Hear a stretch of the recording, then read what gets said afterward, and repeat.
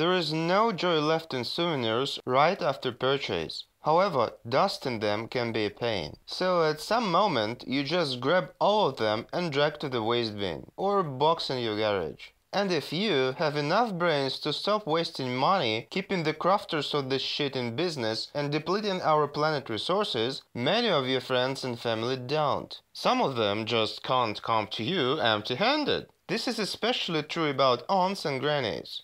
Get rid of their presents with cold-blooded vigor. Even if this particularly ugly china figure was given by your loving mommy. Remember, your home is your territory. Don't allow anyone to place their shit in it. Timeo Danaus at Dona Ferentes. However, it seems you can find some use for seemingly useless stuff, like this stone scarab, a default souvenir from Egypt. It makes a perfect soldering iron stand. Rock has unique thermal properties, so it doesn't char unlike wood and doesn't conduct heat unlike metal.